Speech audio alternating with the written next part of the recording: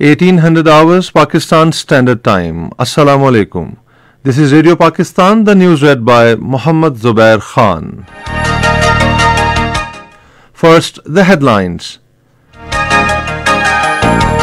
Prime Minister says economy of the country is now stable and moving towards prosperity due to prudent economic policies of the government.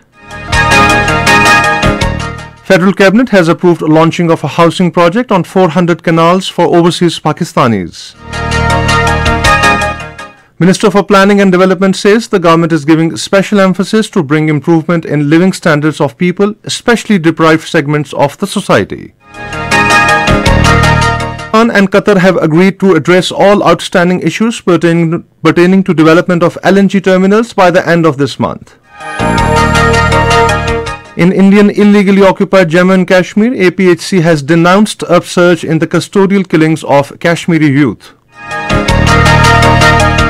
The United States promises about $308 million in an initial aid package for Afghanistan. And now the news in detail. Prime Minister Imran Khan says economy of the country is now stable and moving towards prosperity due to prudent economic policies of the government. Addressing the inaugural session of 14th International Chambers Summit in Islamabad today, he said making Pakistan a great country is our mission. He said the government has adopted effective and strong strategy to make economy stable and to meet global pandemic at a time. He said that Pakistan has dealt with the COVID with integrated policy protecting economy and human lives. The Prime Minister said inflation has hit the entire world hard and the government is trying to protect our citizens from adverse effect of this menace. He said exports, foreign remittances and tax collection is increasing significantly as these areas are on the top priority of the government. Federal Cabinet meeting chaired by Prime Minister Imran Khan in Islamabad today approved Science, Technology and Innovation Policy, Sambrial Kharia Motorway, import of urea from China and privatization of Guddu and Nandi power plants. Briefing media in Islamabad this afternoon about the decisions taken by the Federal Cabinet, Minister for Information and Broadcasting Chaudhry Fawad Hussain said the Cabinet also approved electricity tariff adjustment of 1 rupee per unit for next 3 months to provide relief to the people. He said the Cabinet also approved launching of a housing project on 400 canals for overseas Pakistanis. The Information Minister said overseas Pakistanis can procure apartments in this project through Roshan digital accounts. He said the government will fetch around $2 billion through this project. He said the Cabinet also directed to frame a policy to enable foreigners to procure land in Pakistan.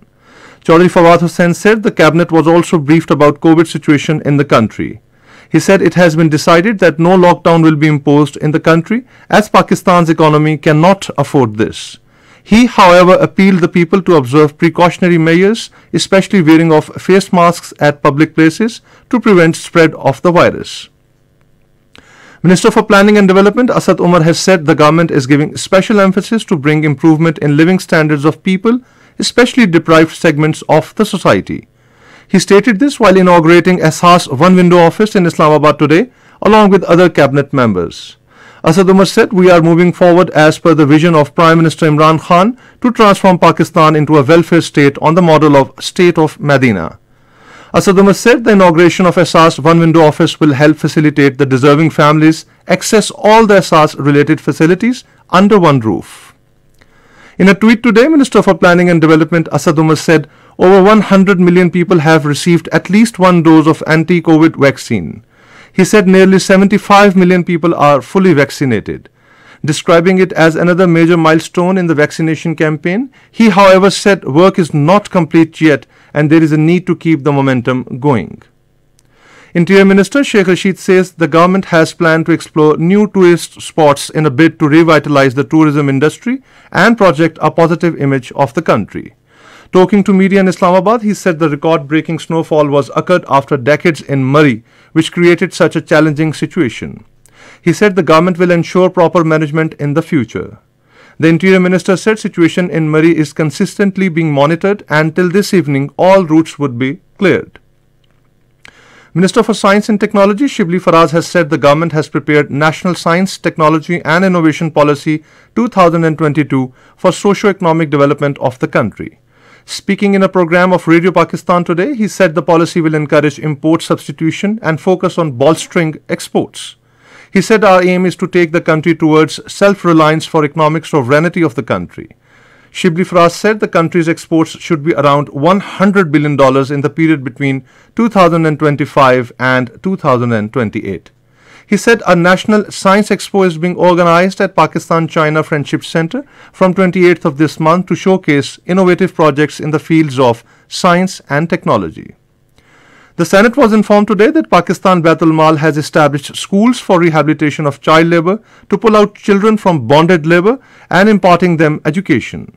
Responding to a question during question hour in the Senate this afternoon, Minister of State for Parliamentary Affairs Ali Muhammad Khan said currently 159 schools for rehabilitation of child labor are functional all over the country. This is Radio Pakistan. Pakistan and Qatar have agreed to address all outstanding issues pertaining to the development of LNG terminals and finalize the final investment decision by the end of this month. The understanding was reached during video conference between Minister for Maritime Affairs Sayyid Ali Haider Zaidi and Qatar's Minister of State for Energy Affairs Saad Sharida Al-Kabi today. Minister Al-Kabi, who is also the President and CEO of Qatar Energy, said Qatar Energy fully supports and will be a shareholder in one of the private sector LNG terminals being set up at Port Qasim. Qatar's Minister of State will visit Pakistan at the signing of implementation agreement. He also reiterated Qatar's support to Pakistan in the LNG sector.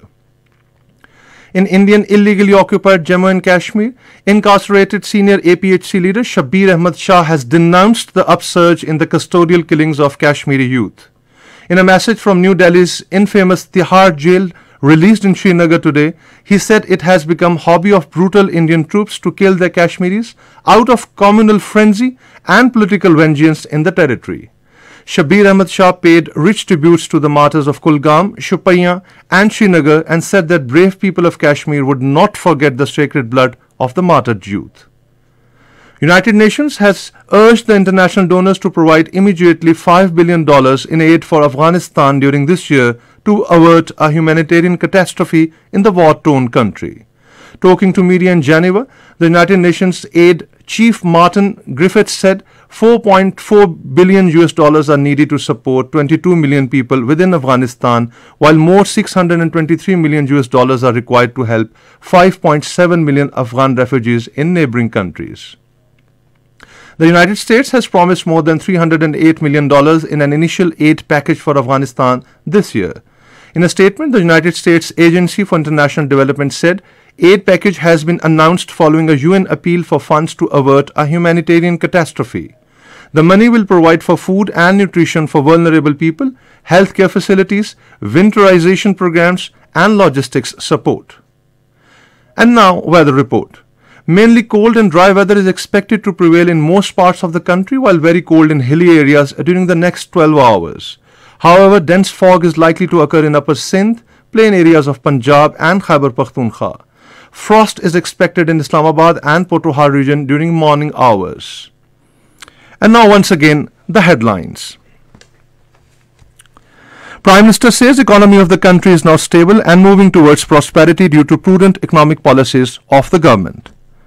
Federal Cabinet has approved launching of a housing project on 400 canals for overseas Pakistanis. Minister for Planning and Development says the government is giving special emphasis to bring improvement in living standards of people, especially deprived segments of the society. Pakistan and Qatar have agreed to address all outstanding issues pertaining to development of LNG terminals by the end of this month. In Indian illegally occupied Jammu and Kashmir, APHC has denounced upsurge in the custodial killings of Kashmiri youth. The United States promises about $308 million in an initial aid package for Afghanistan. And that is the end of the news. For more news and analysis, log on to our website radio.gov.pk.